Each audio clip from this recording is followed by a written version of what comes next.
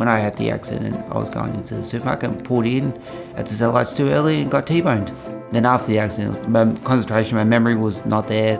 We use these low-cost sensors over here to be placed throughout the home. The hub collects the data from these sensors and learns people's behavioural patterns. The technology has helped jobs to gain independence. Start preparing some lunch. It tells me to go do a certain thing like take medication, go eat lunch or go do whatever I need to do. Please remember to take your medication. We've got about 6,000 clients that we support within the independence division, and about 70% of those people have some form of brain injury. So this has got very wide-ranging benefits for many of our clients. It's all about clients getting their lives back on track.